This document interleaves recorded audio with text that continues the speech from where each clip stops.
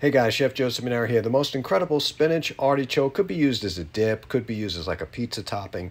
Here we are, going down and dirty with the onions and the garlic first. This is the key to this. You have to do your onions real small and some garlic as well.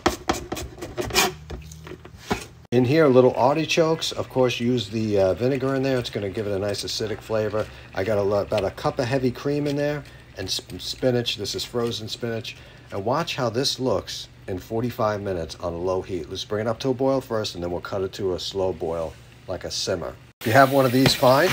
Do it up. Put it in a blender if you don't. No rules in cooking. Taste this.